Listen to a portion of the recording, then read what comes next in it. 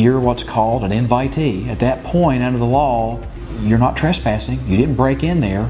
You've been invited to that person's home, and everyone has a duty to look after neighbors and guests.